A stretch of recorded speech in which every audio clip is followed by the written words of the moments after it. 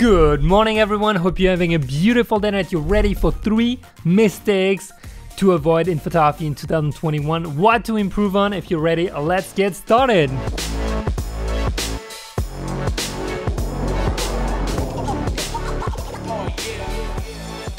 Alright guys, welcome to a new episode. Today I want to share with you some things that I've been working on lately because I've been making, let's say, mistakes, or at least I'm reviewing what I've been shooting, how I've been shooting, and I always try to improve on my photography and the way I'm shooting. So we had a bunch of cool trips: Pacific Northwest, Tanzania, I went quickly to France, and now back in Chicago in the streets.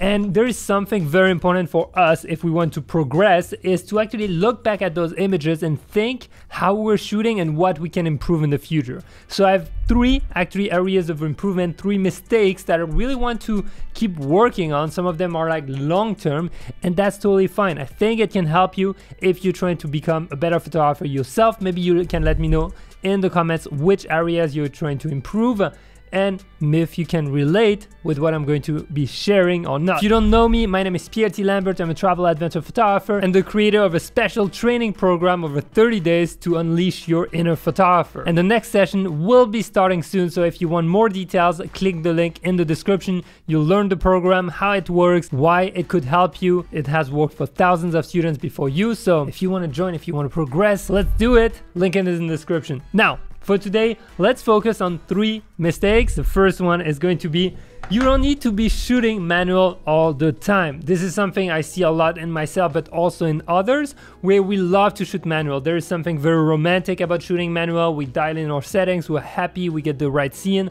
But what happens is when you're on the field, there are times where you need to be very, very quick. And if you're stuck in manual, you just did a panning shot and you had a slow shutter speed, but something really cool comes in the frame, and you need to shoot again, well, you will miss that shot. And it has happened to me over the years many times where I would miss those shots because I was shooting in manual and I wasn't fast enough to adapt the settings. So what I do now to avoid that is I always go back in aperture priority whenever I'm changing scene, when I'm changing environment, if I know I'm going to be run and gunning. Why is that? Because it allows me to take photos like this one. In Tanzania, we're in a car, it was super bumpy, there was tons of things happening, and I literally shot that at 50mm through a window with a shutter speed fast enough because I had my aperture priority set with a minimum shutter speed of, it will depend on the situation, but 1/250th, 1/500th, or 1,000th of a second. And this is how you get those shots, literally from the car driving, even if you were earlier shooting maybe in manual. If you flip back to aperture priority and there's that really epic scene of that guy in the middle of the road with like dust everywhere, well, you'll be able to get it. So don't get too romantic about your manual shoot. There is those semi-auto modes that are great.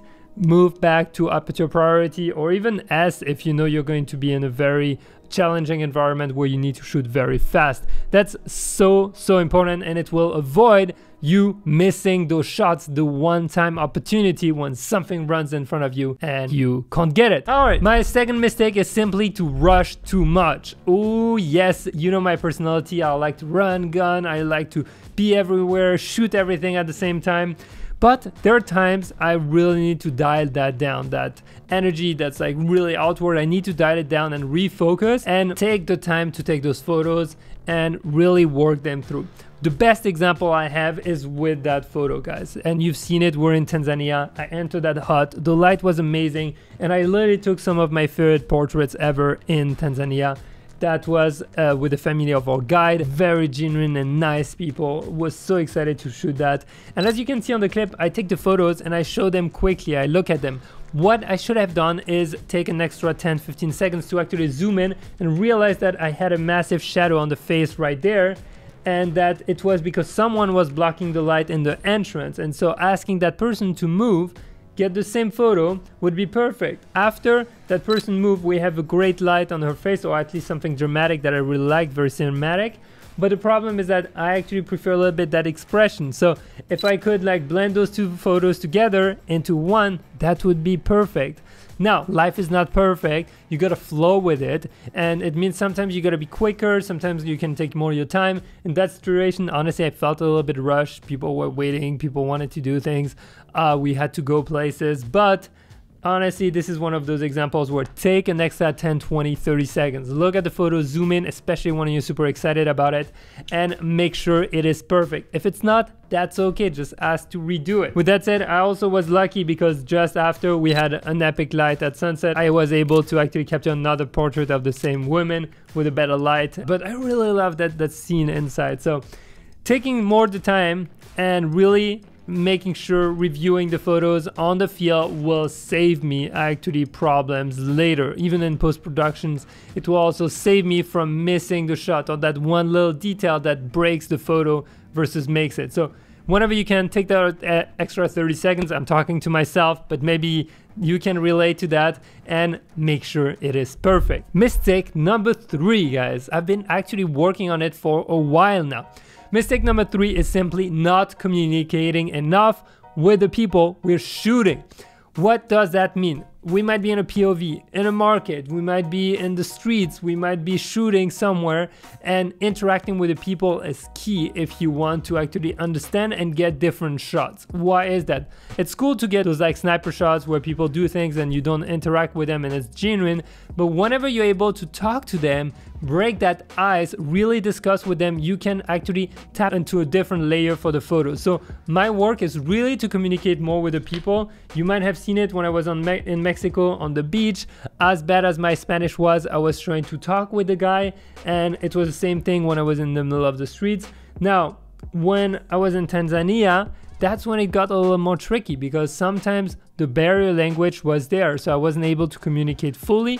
But what I found out is that when you discuss with your model, first of all, you're able to make them feel comfortable. You're able to bring out maybe hidden personality traits, or sometimes they will show you things that you never even thought of that can be even better for those photos. And that's why discussing more, having more communication is key in my opinion in photography. We have a great example when we're walking around the streets in Arusha. We ended up meeting those orange guys, and I just talked to them without the intention of shooting them at first, taking any photo.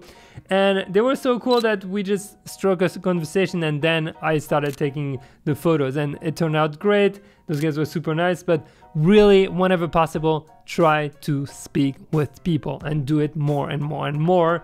And that's what I've been working on. If you look at all the POVs over time, you will probably realize that I've actually been working on that a lot personally. Those are things that when I look at photos, I'm like, damn it, I knew I should have moved that angle. This could have been better. Or maybe in the future, this can be adjusted. And especially at the beginning when you're learning, I would write all that down. Now I have a few to remember, so I can remember them. But at the beginning, damn, there's a lot to improve. So it's always great to write it down, and work on those.